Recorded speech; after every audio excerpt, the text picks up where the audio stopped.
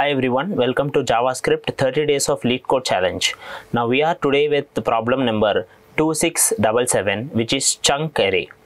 You can see it here, given an array ARR and a chunk size of size. So they will say it like chunk means basically the cutting one, return a chunked array, so which is like the splitted array. A chunked array contains original elements in the ARR but consists of sub-arrays of each of length size. So the length of the last sub-array may be less than the size if ARR.length is not evenly divisible by size. That is true. Now you may assume that the array is the output of JSON parse and solve it without using the Lodash. Obviously we have something called Lodash chunk function which will do that, but we are not doing it. So because they asked it like without. Now basically what they are saying it is, if there is an array 2, 5, 8, 7, 6, 3. Imagine this is an array and they said it like size 3. If the size is 3, if ARR has this array and size is 3, they wanted this to convert something like 2, 5, 8, which is 3 elements of an array, and comma, and another array contains 7, 6, 3. So both will be an array. So it's like they wanted array of pieces where each piece contains the same size. So how do you solve it here? Let's go here. Let's solve it here. Now you can check it here.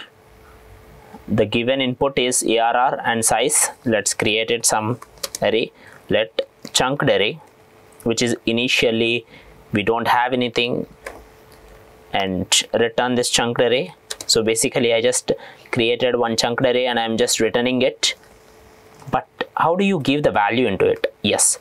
So if I have to do manually this particular one, imagine you have an array and if someone said it like 2, so you have to cut this array in each pieces of 2, 2, 2, 2, 2 like that. That means this process has to be repeated again and again. So I will take it in a for loop. So a basic for loop will be executed. Now in this basic for loop, you are taking it initially the let I value 0 and it goes I value until ARR.length. Until the end of the array you should go, and every time imagine you have 10 centimeters a particular rod.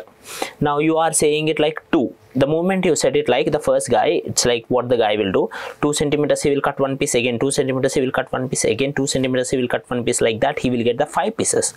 If he says like 3, you will cut 3 centimeters a piece, and again 3 centimeters a piece, again 3 centimeters a piece, and the last one will be 1 centimeters, which is fine. So the 4 pieces will come. Here also every time you should update it with the size value, not with the array value. So I am going with I plus is equals to size. That means first time if he said it like 3, the first time 0, and then after next time it will be I value 3, then 6, and then 9. That is how you will cut it. Now let's cut it.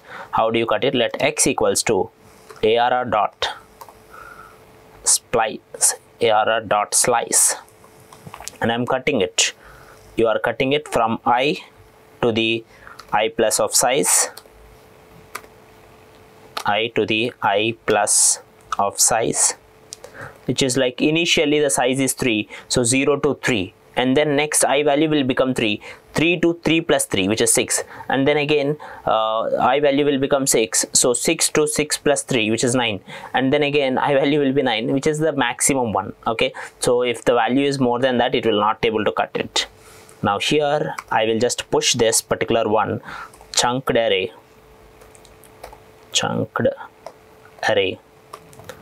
of x, chunked array dot push. So I'm just pushing whatever the values I got it into the new array, and I just returned this array after the for loop. So yeah, that's it for this. Like let's check it on how it will run. Now here return